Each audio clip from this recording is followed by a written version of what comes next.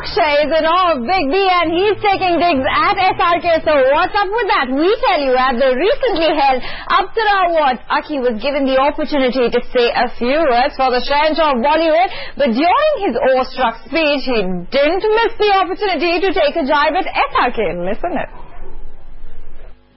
मुझे मौका दिया गया है to say something in an honor of a man whose greatness cannot be expressed in mere words, Shri Amitabh Bachchan ji.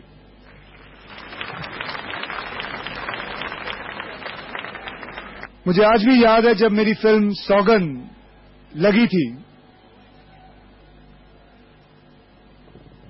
वो कोई बहुत बड़ी हिट नहीं थी, एक एवरेज फिल्म थी.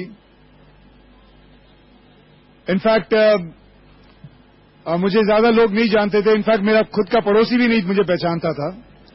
तब एक दिन किसी स्टूडियो में मैं शूटिंग कर रहा था और वहां ही सडनली एक हलचल सी मची और लोगों ने सबको एक दूसरे को दबाना शुरू किया, क्योंकि पता चला कि वहां से अमिताभ बच्चन जी गुजरने वाले हैं. तो सबको साइड में कर दिया गया.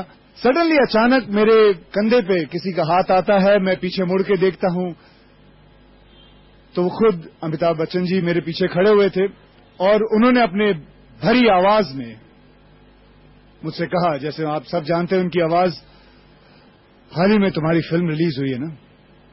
मैंने अपनी पतली आवाज में उनसे कहा, जी हां, best of luck for your career. Ji, thank you very much. और वो लक वही लक है जो शायद आज तक मेरे साथ देते आ रहा है. मेरी पहली मुलाकात उनके साथ जब मैं 8 साल का था तब हुई थी उनके साथ, जब शायद सर भी नहीं जानते होंगे, शूटिंग कर रहे थे. बेमिसाल फिल्म की शूटिंग चल रही थी कश्मीर में. मेरी नजर उन पे नहीं बल्कि वो जो अंगूर खा रहे थे उन पे थी, क्योंकि मुझे वो अंगूर खाना था. क्योंकि मैं दिल्ली का हूं, जब वो ऑटोग्राफ लिखने लगे तो मैं चुपचाप एक अंगूर चुरा लिया. और क्योंकि वो इलाहाबाद के हैं तो उन्होंने ये बात देख भी ली. उन्होंने ये बात देख ली और उन्होंने चुपचाप मुझे ऑटोग्राफ दिया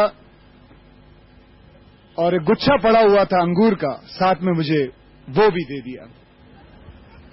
Yes, ladies and gentlemen, such is the greatness of this human being that whenever you meet him, he gives you something. चाहे वो लक हो, एनकरेजमेंट हो, अंगूर का गुच्छा हो, या फिर कई हीरोज को रीमेक करने के लिए अपनी पुरानी फिल्में हो, कुछ भी हो, बस हमेशा वो देते ही रहते हैं.